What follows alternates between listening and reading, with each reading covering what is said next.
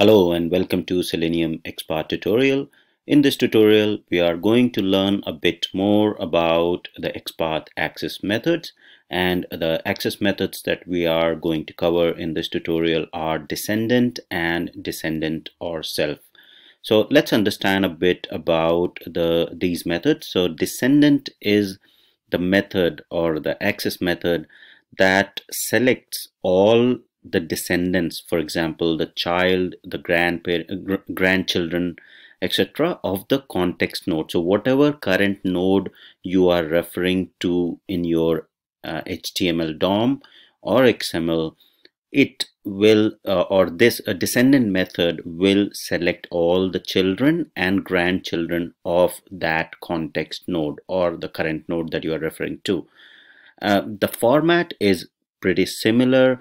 So it's a relative XPath. So it starts with 2/ and then the tag name. So tag name is optional as well. You can just put a star here in place of tag name, and that basically means that anywhere or any tag on that HTML DOM with certain attribute, right? So @ attribute and the value of the attribute / 2/ and then descendant 2: and the tag name, and then you can have multiple like attributes with the tag name as well. So that's this is the very basic XPath format for the descendant.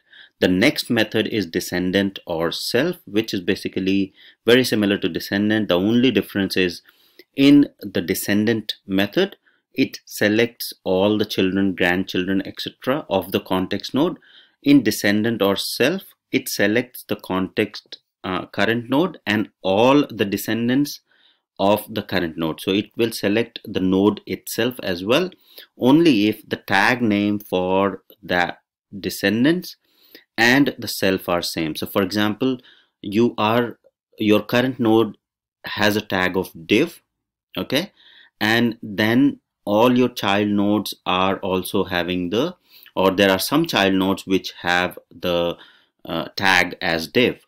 Then in that case, descendant-or-self will select itself, which is because it has the tag name as div, and then it will also select the children, grandchildren, which have the same tag, which is div. So I'll explain this with an example, so don't worry about the details much, but the format for descendant-or-self is also similar. Starts with 2/ for the relative XPath, and then the tag name, attribute value / 2/ descendant-or-self, and then the tag name. So let's understand this with an example. So let me open Chrome browser, and here you can see that I have been using developer.salesforce.com page to explain the XPath, right?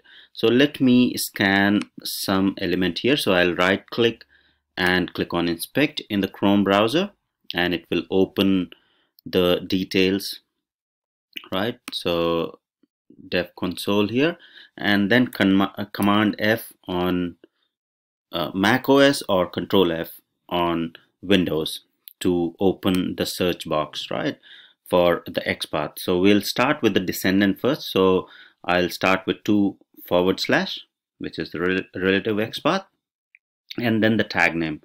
So let me start with something. Say for example, I want to select all the descendants of this particular div. Let me take a div which has more. So let me take this div here because it has many more divs below it, right? So it has this div, then there are child divs here and here as well. So let me take this div, and what I'll do is I'll just say div, okay? So it will start selecting the div, and then what I'll do is I'll say class is equal to sign up container. All right, so I'll say @class is equal to, and then I'll say sign up container. Okay, so now you can see this div has been highlighted and this is selected, right? And then again 2/, and what I want to select is all the descendants of this particular div. That means I'll just start with descendants, all right, and then 2 times colon and specify the tag. Okay, so as soon as I specify the tag, you can see all the descendant divs from this context node. The context node or the current node that we are referring is this div with class signup container. And as soon as I select or I mention descendant div, then it gives me all the divs that are below this particular div. So all the children, direct children, and the grandchildren. So if I just keep hitting next, you will see it has selected the grandchildren, right? And then again, so all the divs that are there below this div. So all of those are selected. Now with descendant or self, what is the difference? It will also select this particular div. So div with class signup container will also be selected. So if I just change it to descendant or self, okay, now you can see that it starts from the reference node or the current node, okay, which is div class signup container, and there are 1 of 28, so it has selected that particular node as well. Now there are many other ways that you can write your XPath and customize your XPath. So the other thing I want to explain is that it is not necessary to provide the tag name here when you start with the XPath. So you can directly say 2/ and a star. So what basically star means is it will look for all the tags that are present in the HTML DOM, and then it will try to find out the tag which has these attributes. Okay, whatever attributes that you specify here. So for example, it will check all the tags and figure out the tag which has the class name as signup container.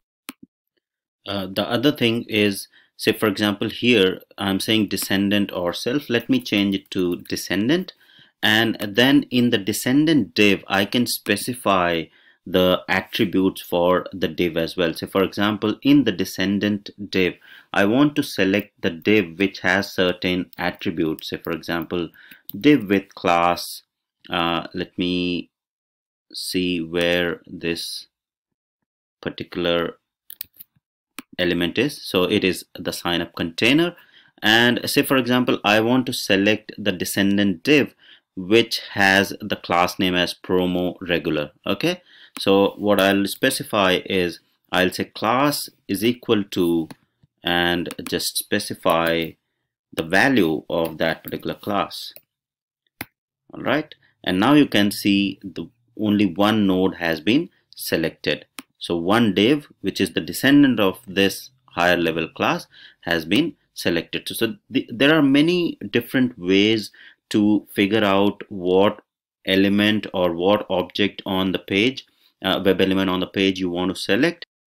The best way to learn the XPath, Selenium XPath, is to keep practicing these methods that we have been learning in this tutorial series, and then try to come up with the complex combinations, do a lot of research over the internet, and practice a lot. And that's the key to master the XPath, or how to find the XPath in Selenium automation, and you won't be stuck in figuring out the dynamic web elements on your any application, and it will become really easy for you to figure out the XPath, or how to find the element in any Selenium automation.